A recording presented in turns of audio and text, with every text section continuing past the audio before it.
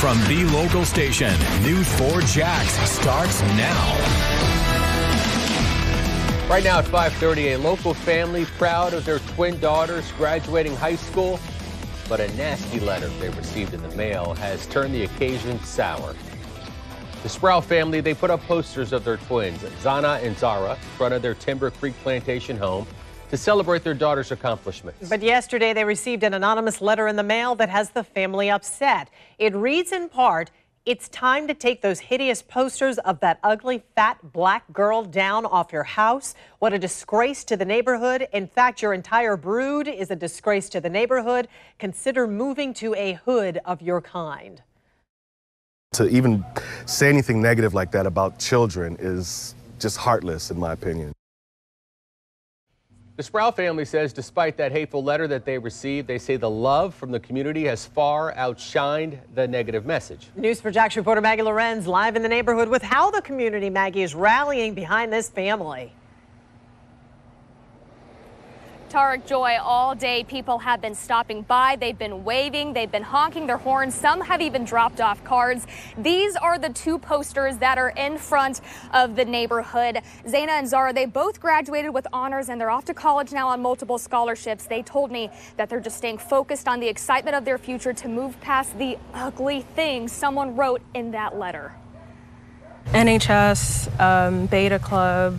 We were in the ViStar program. We worked at ViStar. National Honor Society members, section leaders in the marching band, straight A students. And this is from, I got first place for my FBLA competition.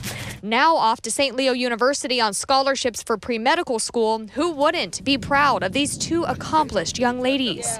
They have exceeded anything I could have ever imagined. They strive for the best. They don't really settle for, they've never settled for B's. Given the joy and celebration behind these posters, that's why David and Toya Sproul were so shocked to receive this letter in the mail.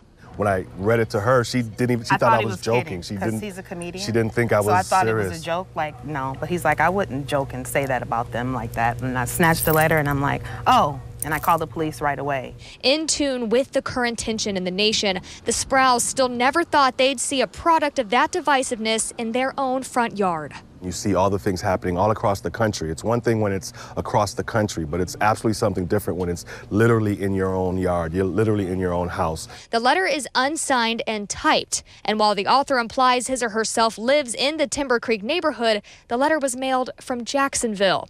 The Sprouls say the anonymity is cowardly, but while hurt and confused, today they say they're choosing to focus on the love they've received. It's been just an amazing outpouring of just everyone's support. Like I said, neighbors have been stopping by just to say, they stand with us. Stop by just to show our support as a neighborhood. The actual things going on is complete garbage. The letter that they received does not speak for this neighborhood at all. We're a pretty positive neighborhood. We all come together for each other. And I just wanted to show my support for them. We know we have a great support system and everyone's on our side, so we'll get over it and get justice.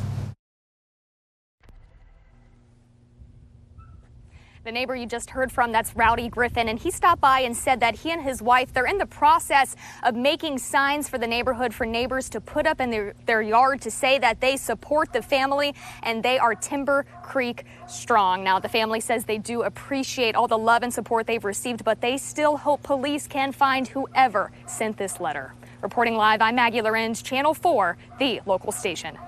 Maggie, what have police told you about all this?